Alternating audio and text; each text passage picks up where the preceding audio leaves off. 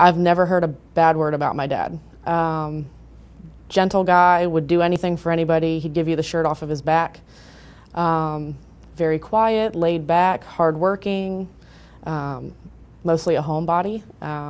He was just a genuinely good guy. Like, I've never heard anything bad, which is another part that makes the whole thing baffling and mind-blowing is why?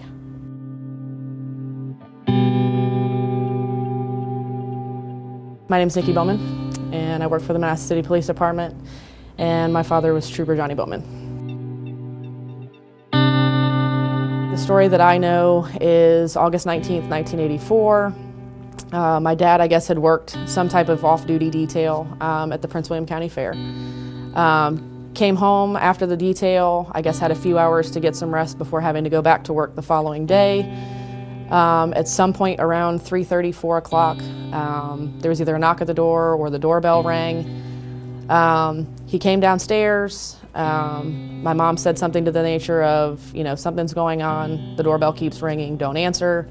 He answers the door and then is immediately ambushed. The whole event, from what I'm understanding of, took place in the foyer. He was stabbed somewhere between 40 and 45 times throughout his entire body. I've always wondered, especially now being in the field myself, I would either answer the door with some type of protection, or I'm not going to answer the door at all. It's one of two things. Or I'll call it in. Hey, there's some guy, some girl, whatever, on my front doorstep. I don't know them, it's 4 o'clock in the morning. Can you send somebody by? It's just off. There's just something off.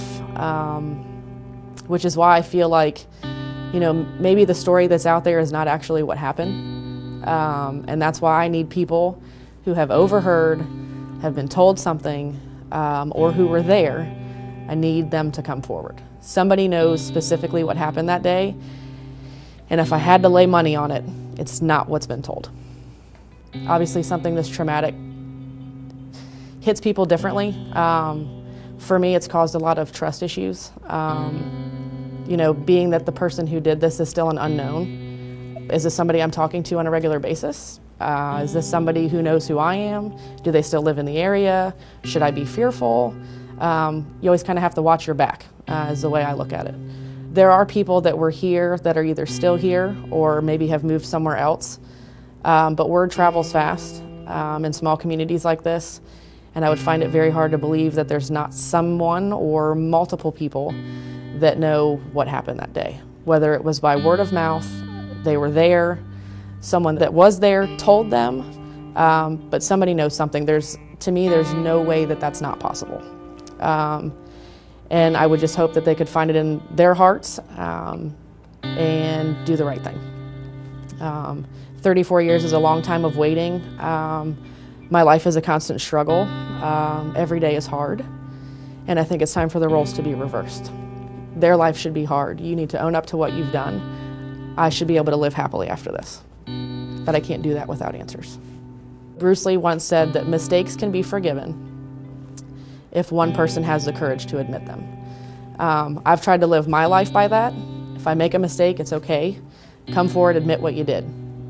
You can't be forgiven unless you admit what you've done wrong. I'm thankful to everybody that's still pursuing the case and taking time to continue investigating, continue following leads, trying to find more leads. But at the same time, 34 years is a long time. And each year that passes, it gets a little bit more difficult. I just want answers. Sorry.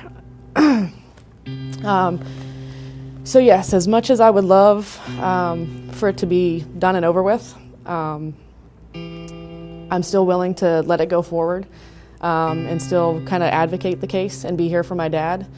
Not only do I deserve answers, but so does he. He may not be here to get it, but I know when it comes out, he'll hear it, and he deserves that.